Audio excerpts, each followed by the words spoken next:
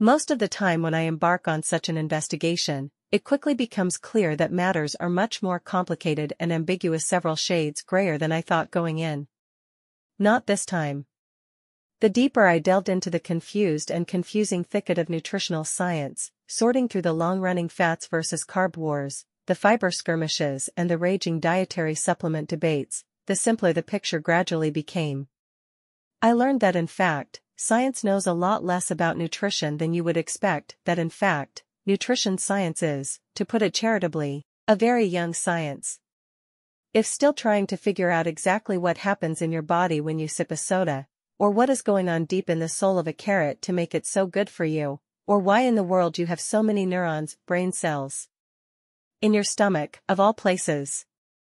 It's a fascinating subject, and someday the field may produce definitive answers to the nutritional questions that concern us, but, as nutritionists themselves will tell you, they're not there yet. Not even close. Nutrition science, which after all only got started less than 200 years ago, is today approximately where surgery was in the year 1650. Very promising, and very interesting to watch, but are you ready to let them operate on you? I think I'll wait a while.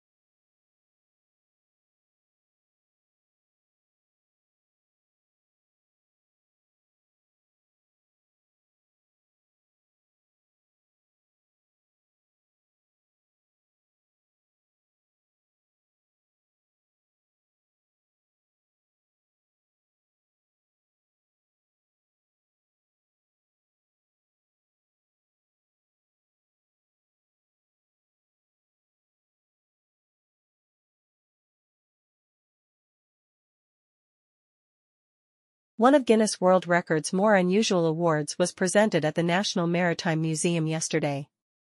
After a 100-day trial, the timepiece known as Clock B, which had been sealed in a clear plastic box to prevent tampering, was officially declared, by Guinness, to be the world's most accurate mechanical clock with a pendulum swinging in free air. It was an intriguing enough award. But what is really astonishing is that the clock was designed more than 250 years ago by a man who was derided at the time for lian incoherence and absurdity that was little short of the symptoms of insanity, and whose plans for the clock lay ignored for 2 centuries. The derision was poured on John Harrison, the British clockmaker whose marine chronometers had revolutionized seafaring in the 18th century, and who was the subject of Longitude by Diva Sobel. His subsequent claim, that he would go on to make a pendulum timepiece that was accurate to within a second over a 100-day period, triggered widespread ridicule. The task was simply impossible, it was declared. But now the last laugh lies with Harrison. At a conference, Harrison decoded, towards a perfect pendulum clock, held at Greenwich yesterday, observatory scientists revealed that a clock that had been built to the clockmaker's exact specifications had run for 100 days during official tests, and had lost only 5/8 of a second in that period.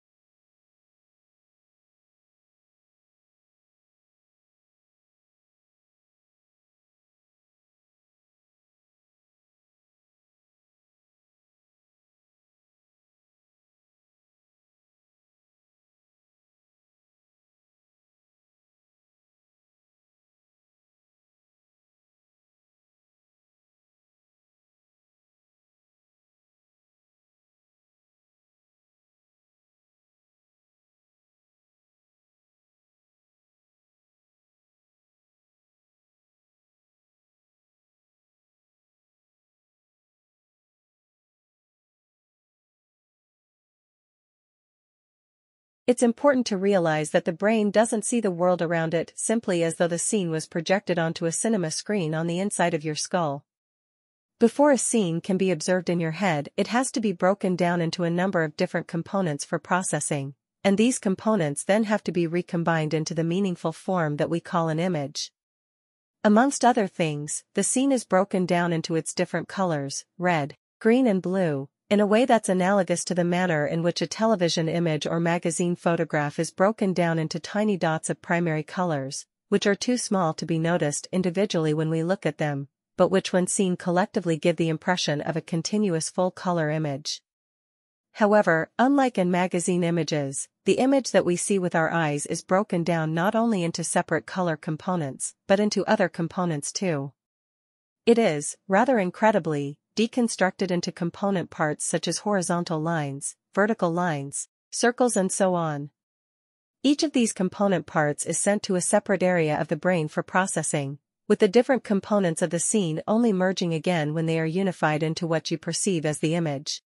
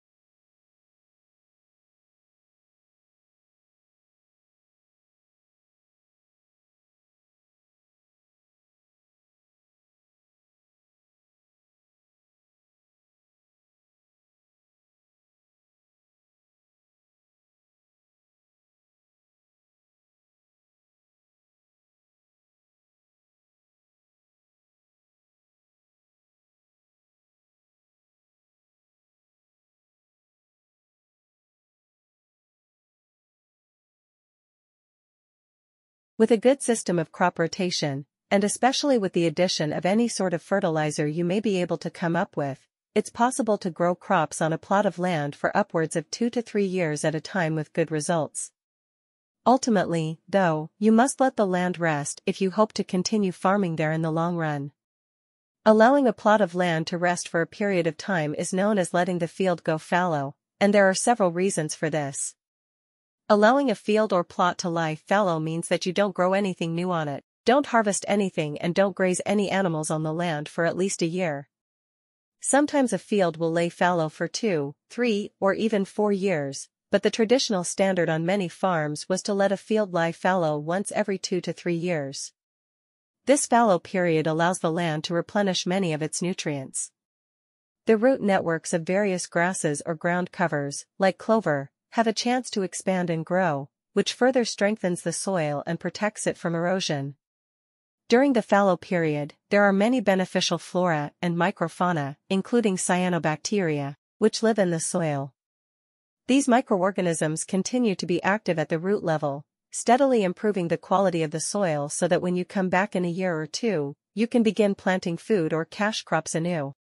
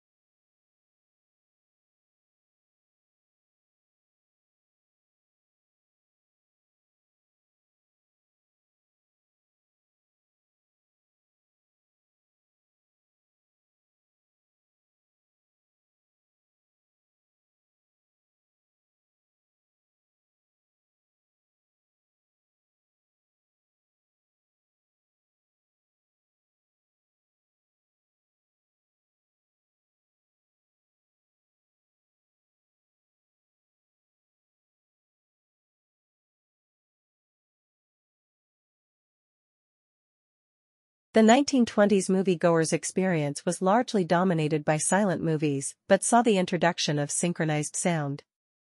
In the 1920s, movie stars were really stars, with huge salaries. The fashions and activities of the Hollywood greats echoed around the world, and 100,000 people would gather in cities all over the world, including such diverse cities as London and Moscow, to greet Mary Pickford and Douglas Fairbanks when they toured of Europe. Early silent movies were often accompanied by live piano or organ music and provided enormous entertainment value to audiences captivated by the experience of watching moving pictures on the silver screen.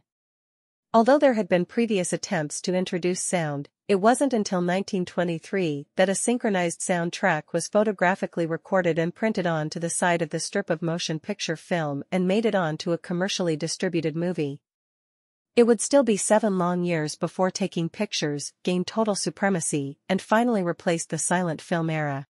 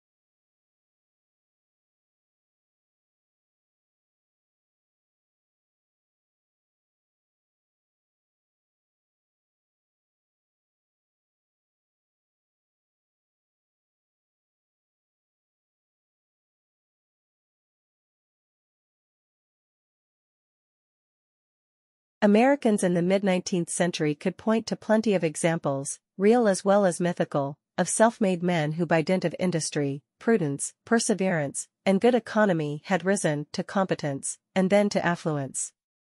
With the election of Abraham Lincoln, they could point to one who had risen from a log cabin to the White House. I am not ashamed to confess that 25 years ago I was a hired laborer, mauling rails, at work on a flatboat, just what might happen to any poor man's son. Lincoln told an audience at New Haven in 1860, "But in the free states a man knows that he can better his condition. There is no such thing as a freeman being fatally fixed for life, in the condition of a hired laborer." Wage slave was a contradiction in terms, said Lincoln.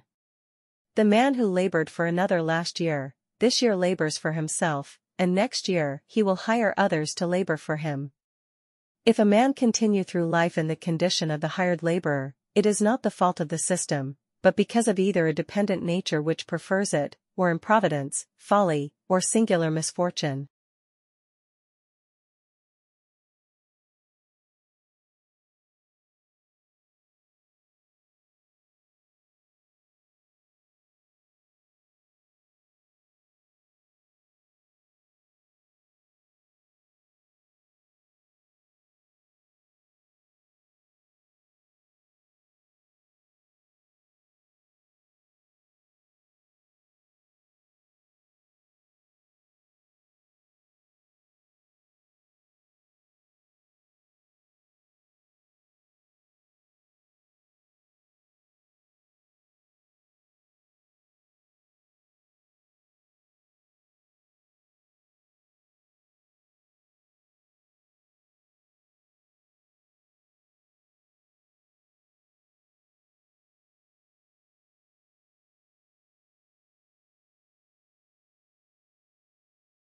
As a family therapist, I often have the impulse to tell families to go home and have dinner together rather than spending an hour with me.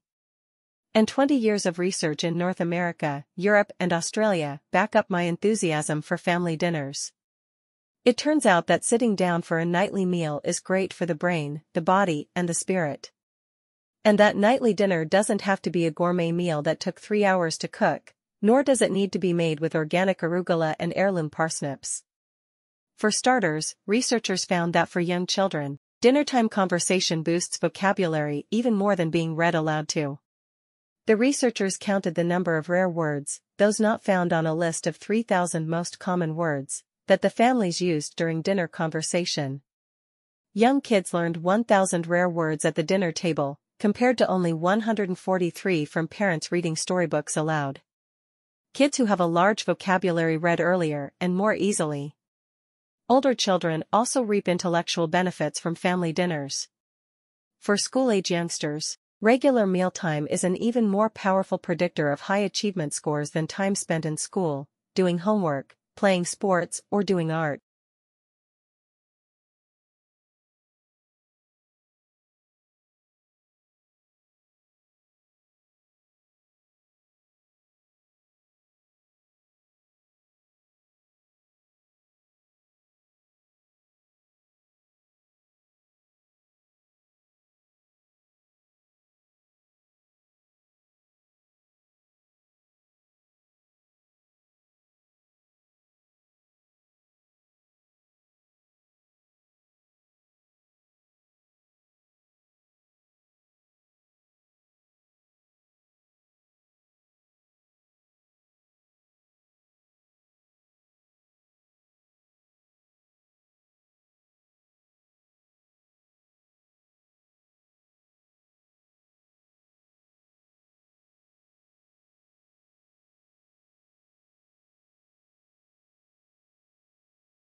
Delivering packages with drones will scale back CO2 emissions in bound circumstances as compared to truck deliveries, a brand new study from University of Washington transportation engineers finds.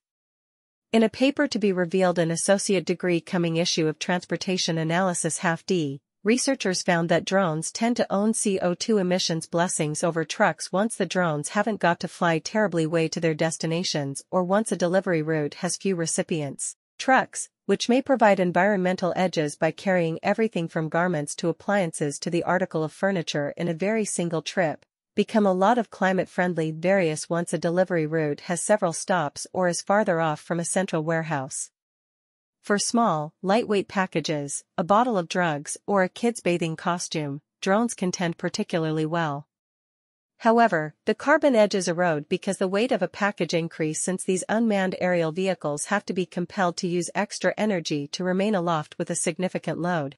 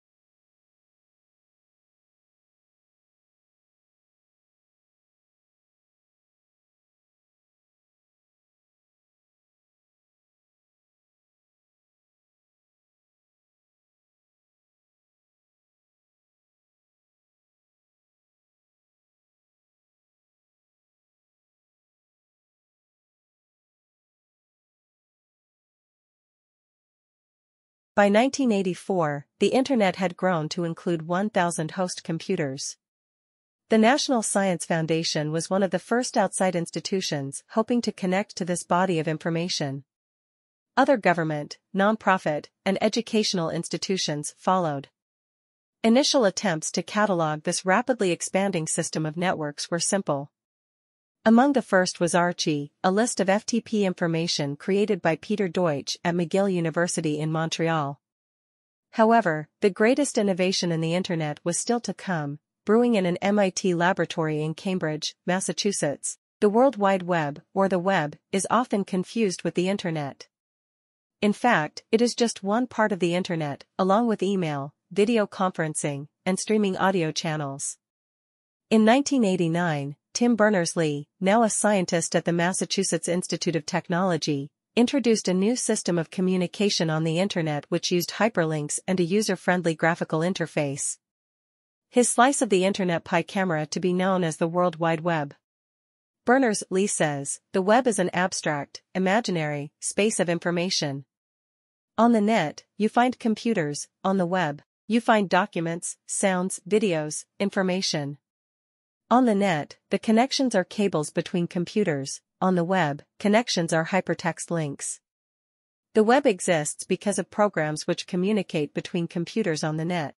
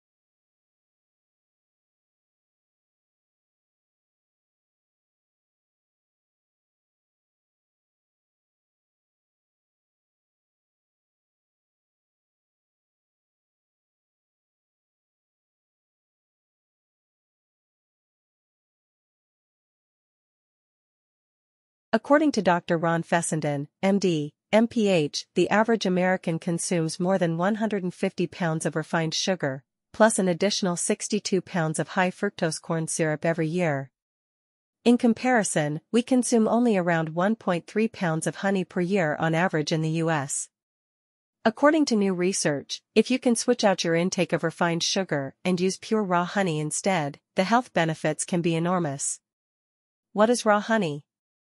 It's a pure, unfiltered, and unpasteurized sweetener made by bees from the nectar of flowers. Most of the honey consumed today is processed honey that's been heated and filtered since it was gathered from the hive. Unlike processed honey, raw honey does not get robbed of its incredible nutritional value and health powers. It can help with everything from low energy to sleep problems to seasonal allergies. Switching to raw honey may even help weight loss efforts when compared to diets containing sugar or high fructose corn syrup. I'm excited to tell you more about one of my all-time favorite natural sweeteners today.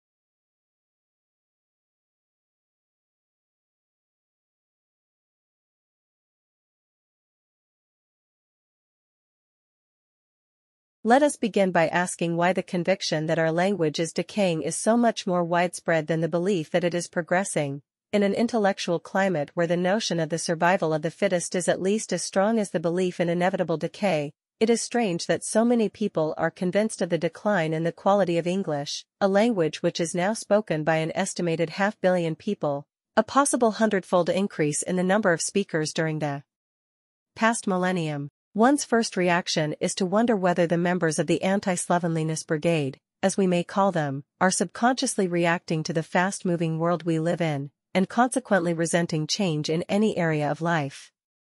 To some extent this is likely to be true. A feeling that things ain't what they used to be and an attempt to preserve life unchanged seem to be natural reactions to insecurity, symptoms of growing old. Every generation inevitably believes that the clothes, manners, and speech of the following one have deteriorated. We would therefore expect to find a respect for conservative language in every century and every culture and, in literate societies, a reverence for the language of the best authors of the past.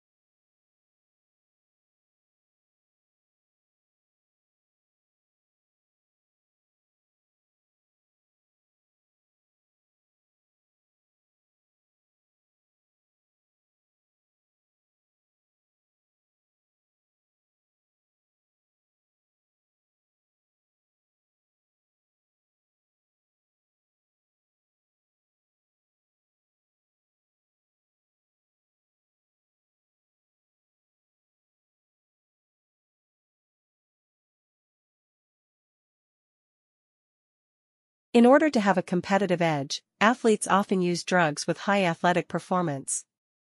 The National Honey Board recently found that honey has the same functions, but less negative impact. This clinical trial is the third in a series of studies focusing on the use of honey by athletes. The first study, involving 71 subjects, determined that honey has a milder effect on blood sugar than other popular forms of carbohydrate gel. The second study in the series, with 39 weights-trained subjects, investigated the combination of honey with a protein supplement and suggested that honey speeds muscle recovery after a workout.